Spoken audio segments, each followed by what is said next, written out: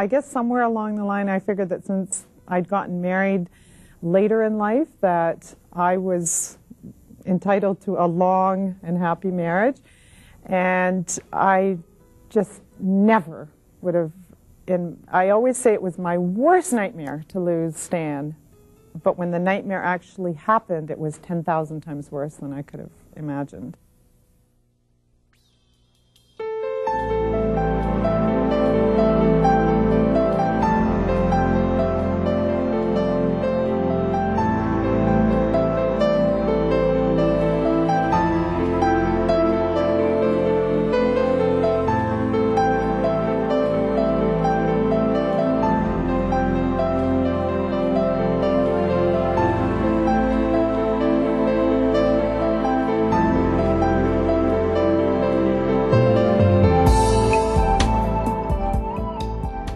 The loss of someone you care about can be one of the most difficult human experiences. Every loss is difficult, and to the person who is experiencing grief, it feels like this is the worst thing that could have happened to them. After my wife died in 1983, I certainly grieved her and missed her presence. A spouse, after all, plays a number of roles in your life. Your friend, your lover, the person you share family responsibilities and tasks with, the one who helps you with decisions, with your goals. This person is your encourager and your inspiration. But you know, when my wife died, I not only lost all these things, I lost something else as well.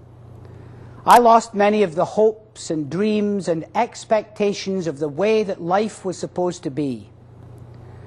We were supposed to live happily ever after, to grow old together, to see our kids grow up and marry, and then we would get our revenge and spoil the grandchildren. The loss of a spouse not only means the loss of a special person, but often the shattering of many of our expectations of life as it is meant to be. Mary Scarston experienced the loss of her spouse, and it was devastating. But whatever your experience of loss, keep watching, because Mary is going to share with us how she was able to reinterpret her situation and find some sense of meaning and direction.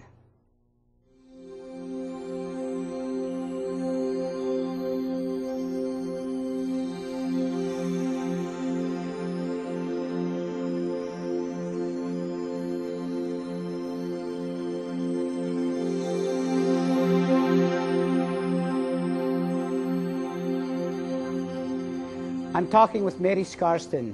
Mary, welcome to Living with Loss, and tell us how you met your husband Stan. Actually, I met my husband Stan when I was a teenager, and I went to a weekend where he was the speaker, and I was quite taken with him, and went to a class that he was teaching. He was married at the time, and I had ever thought of the fact that he would be my husband. Became very good friends of Stan and his wife for over 15 years, and was in a Bible study group with them when she contracted cancer and died. And so I had known him years, and he was they were like an older brother and sister to me in many ways. So Stan experienced the death of his first wife. How did he react to that? It's interesting now looking back because in many ways the way he moved on with life and married me gave me not only his permission but his blessing on me getting on with my life. And so how did the two of you get together? When did the magic begin? Well, every one of us helped him move because he got a new place after his wife died, and we all took our turns helping him pack up. And so I went to help him unpack, and he was a gentleman, took me out for dinner first. And actually, I was going out with someone else at the time, and he said, you know, I'm ready to start going out. And so I was giving him some instructions on how to So, and that night he hugged me goodbye, which was we were in a Bible study group together, and we'd known each other 15 years, good friends, you know, but he didn't let go. And then we said, oh, we got to talk about this, you know, because we were so shocked that this had happened. And then we decided to sort of try it out for a month, because we had so many people, friends in common, and felt that they would all have their input and advice and whatnot. And after a month, he said, Mary, Mary, will you marry me? And I said, yes. And then we had to talk about it again, like, what have we gotten into? So anyway. So you were married, and in due course you had family together? 2 children, a daughter and a son, and that's all I ever wanted out of life, Bill. I only wanted to be married and have a family. Along the way, I had a career teaching high school, and it's funny because as I was coming out to do this show with you, I was thinking how the script that I would have written for my life and the script God wrote, and at times I have really fought that. And it's with time that I can look back and say, well, you know, probably the script God wrote was better for me, because the career in high school teaching was not something I would have chosen for myself. But Stan used to often say to me, Mary, if you would have married at age 21, you would have been sitting in my office at age 30 wanting a divorce the way other people that he counseled. He was a marriage and family therapist. So it was probably better for me that I But I hear you saying that all you wanted out of life was to get married and have children. But so I'm for sure 3 years of my life, I had total happiness, Bill. Right, I had it all. Yeah, but I'm sure that you would also add that one of the other things you probably wished was that you would live happily ever after and grow old together, and that didn't happen. Can you tell us a little bit about what happened when Stan contracted cancer? Well, I remember Stan was never sick. He was one of these hardy Norwegians, and he had a pain in his side, and we thought it was appendix. Went into the hospital. They also thought it was an appendix attack. Found cancer right throughout his abdomen. It's one of those open, close. And I remember the surgeon talking to me, and I thought, this isn't happening to me, but it's happening to me. And I better really concentrate on what she's saying. And there was that experience of knowing very much it's happening to you, but sort of observing Sense yourself. of unreality. Yeah, yeah. And indeed, in 2 months' time, he did die. So it must have been quite a shock. I mean, this wasn't what you bargained for.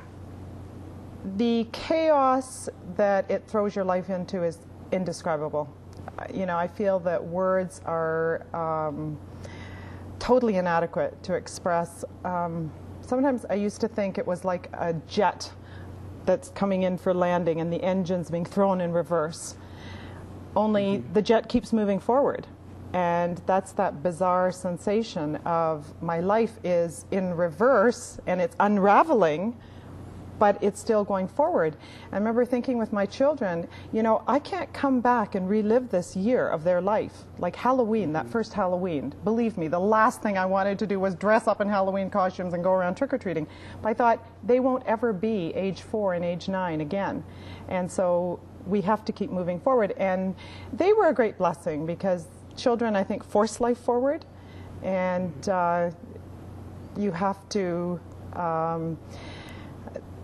they also, just dealing with the death. I remember at the time Stan died, I wanted to make it very concrete to the children. He died at 11 o'clock at night, and I didn't want them to wake up in the morning and feel that they had had a bad dream. So I kept his body overnight, and in the morning we washed his face and said goodbye. And at the funeral home, I figured that that was our last goodbye, and then I realized, no, Johnny's only 4, and he's not going to realize that that box going into the ground has his father's body in it. So I want him to know that, and that helped me, that concrete sort of facing it.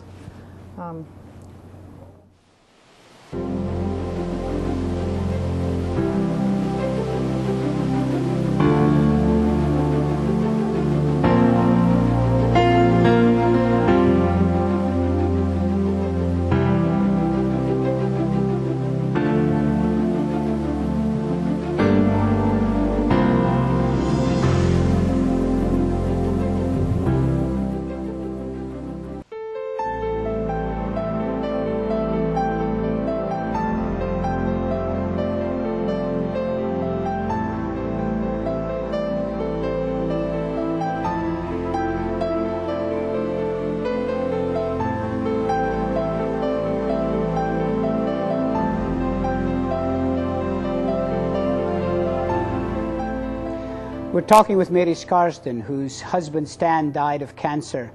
And Mary, the realization that Stan had died must have hit home with a terrible impact. What were some of your emotions and your feelings in the days around the time of the funeral and the weeks and months that followed? Well, it's interesting you say must have hit home. People would say, oh, it must be hitting you now. And I'd say, you know, there's a new reality with every... It hit me when the surgeon told me. It hit me, I was there when he died. It was very much hit me. But as time goes on, you experience new realities. The finality, there's a line, the only presence is his absence. That total empty feeling, that unbearable gut-wrenching pain, where you just feel like all of you hurts. So what was the worst part about this? What did you miss most about Stan? Everything. We did everything together. We gardened together. We co-parented our children. We led seminars together. He was my refuge and my anchor. I would run everything by him. I felt, yeah, that I lost everything. So everywhere you went and everything you did, you seemed to miss him. Oh, every thought that I had would boomerang back to Stan. And I thought, I had a life before I married Stan. Why is it that it was like torment? Everything would make me think of Stan. And I remember the first day I thought, gosh, a minute went by and I didn't think of Stan. There was just this complete blackness. Having taught theater, I saw it in terms of a stage. And there was no joy. I remember when my sister said, oh, about 7 months later, Mary, we heard you laughing again. And gradually there was a little scratch of color and then a splash. And over time, color came back into my life. What were some of the things that people said that were helpful to you, and what were some of the things that really didn't help and that you didn't appreciate? Oh, boy.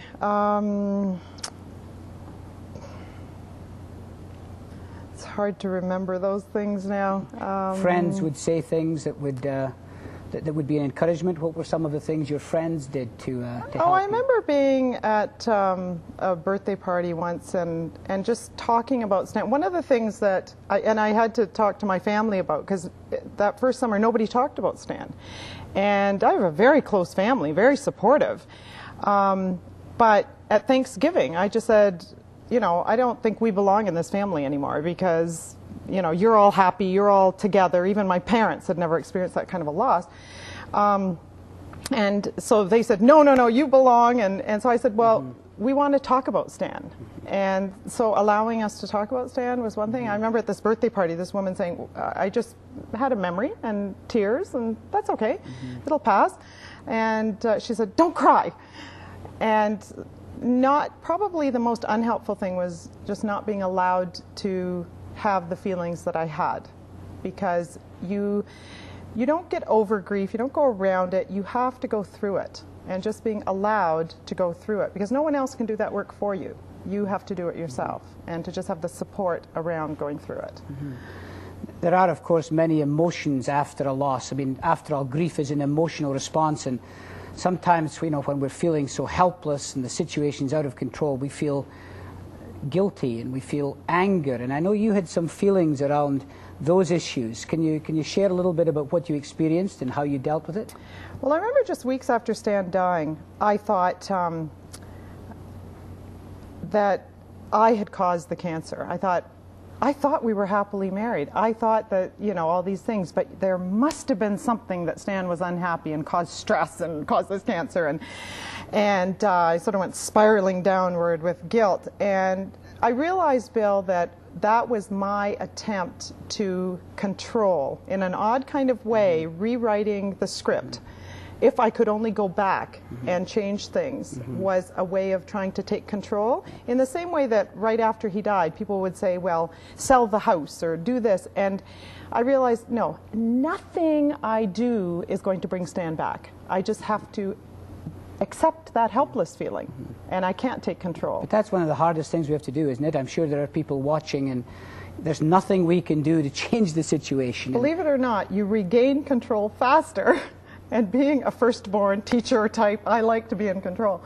You regain it faster by, I had this phrase, sort of catchphrase, lean into the pain. and just lean into that sense of helplessness and pain, and the way out is faster than trying desperately to cling on to it.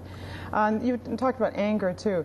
I realized, I remember telling Stan, because see, his wife had died before, and so we talked about that, and I said, you better not die on me, and he said, you know, he wouldn't, and so I said, if you do, I'm going to come out and stomp on your grave like I'll be. And so it was about 9 months after. It was a very gloomy November day, and the kids and I went out to visit the grave, and I was so angry with him for leaving me with these children, young children, to raise by myself. And I always felt he was the more adequate parent to start with. So I just stomped all over his grave. And the kids said, you do that, Mommy. You told Daddy you'd do it. And they said, well, we're not mad at Daddy. And I can't remember. We had this discussion about whether we were mad at Daddy or God. And then I just fell down on the grave weeping, and I realized I just miss you so much. But the anger kept me connected to him. Mm-hmm. And I realized that in letting go of my anger, I also had to let go of Stan. Mm-hmm. So were you angry at God? Oh, yeah. Mm-hmm. I like C.S. Lewis, what shall I say, wise counsel that the question why is not so much a question as a cry of pain. And I think that, again, I look back now and I'm so grateful for the people around me who allowed me to express that anger, because it wasn't really anger at God, it was just my helplessness, my pain, and allowing it to come out was a way of moving forward. So and things hadn't worked out as you'd expected? Oh, absolutely, and not in my wildest, like I said, nightmares would I have thought that that's what would have been.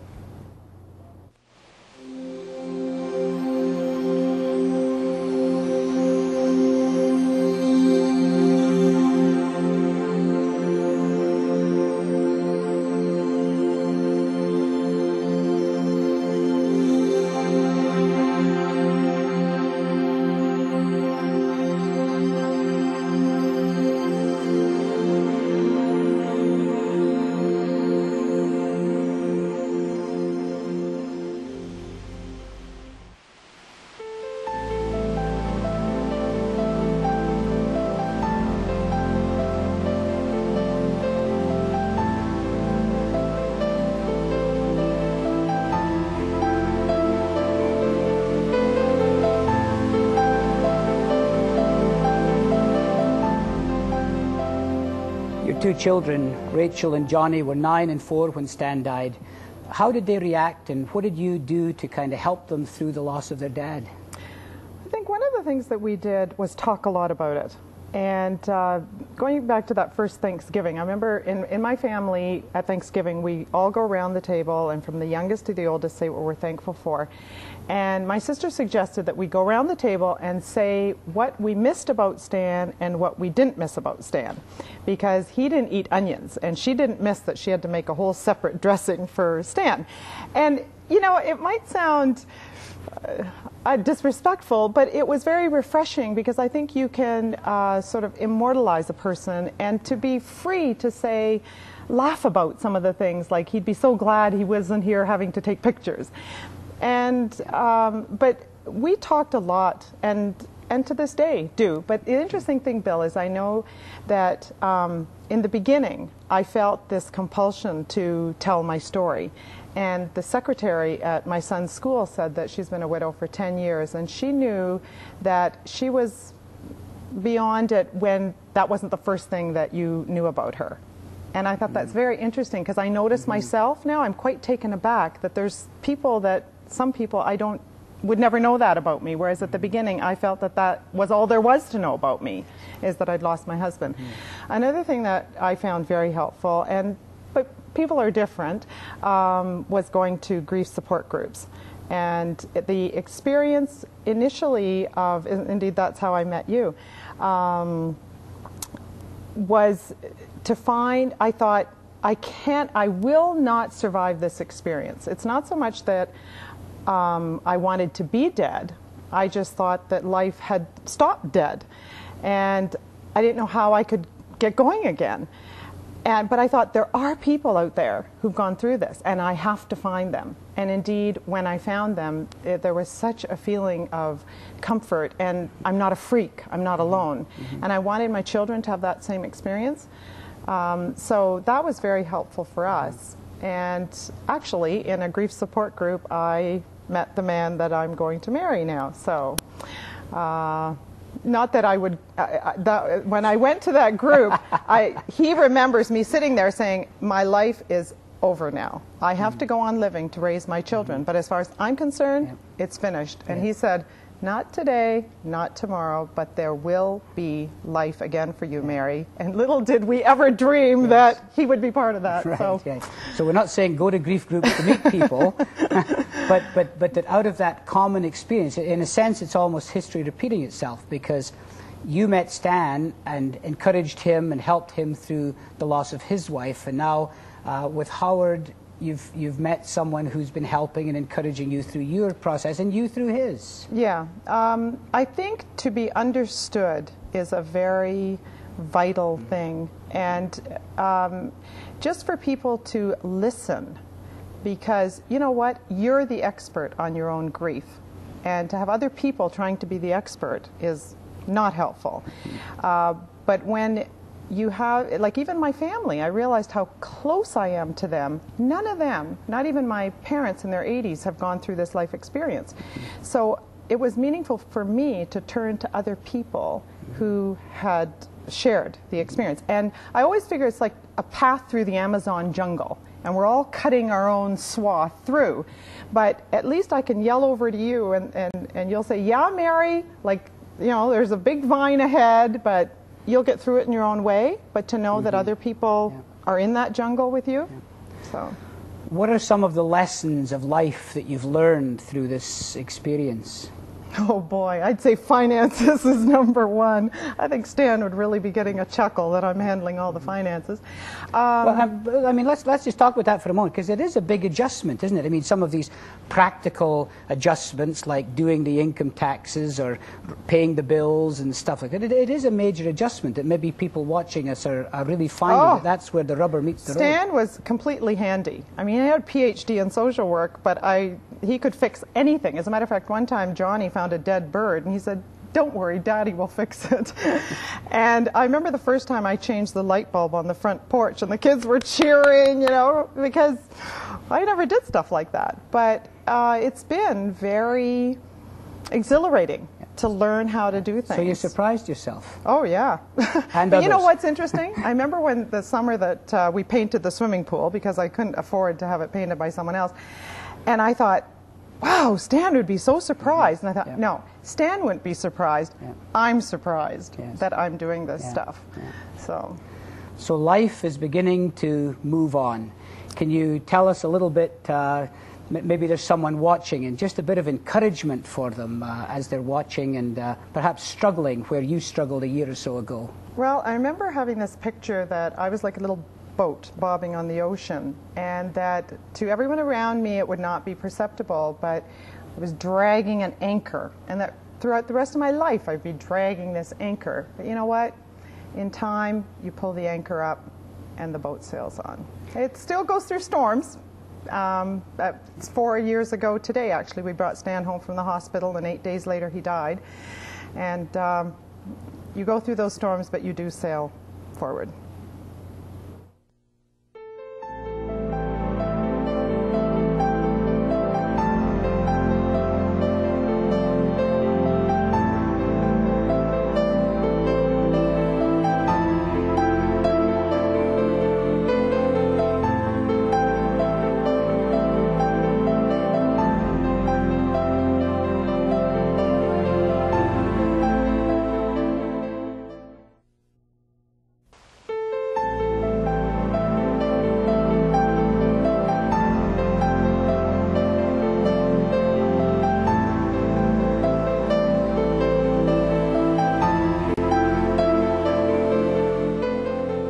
I always remember the summer holidays we spent with my granny and grandpa in a little town in Scotland.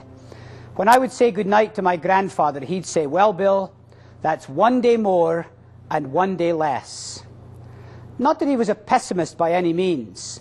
I think he'd really learned to come to terms with his own mortality. For it's only when we have an understanding of the fact that life is short that we really appreciate the wonder of life. How sad it is to see some people who, fearing that the end of life is near, try frantically to cram all the living that they can into the short time left to them. All the things they wanted to do, all the places they wanted to see, all the words that have been left unsaid. Suddenly, or maybe finally, it dawns on them how precious is their time and how much more they really want to live it. The psalmist said, "Teach us to number our days, that we may get a heart of wisdom." When we realize how short life is, then we're able to establish our priorities and decide what is really important. As someone said, "Oh, to reach the point of death and realize that we have never really lived." Perhaps the closer we come to understanding this, the more easily we come to accept death and learn how to live here and now.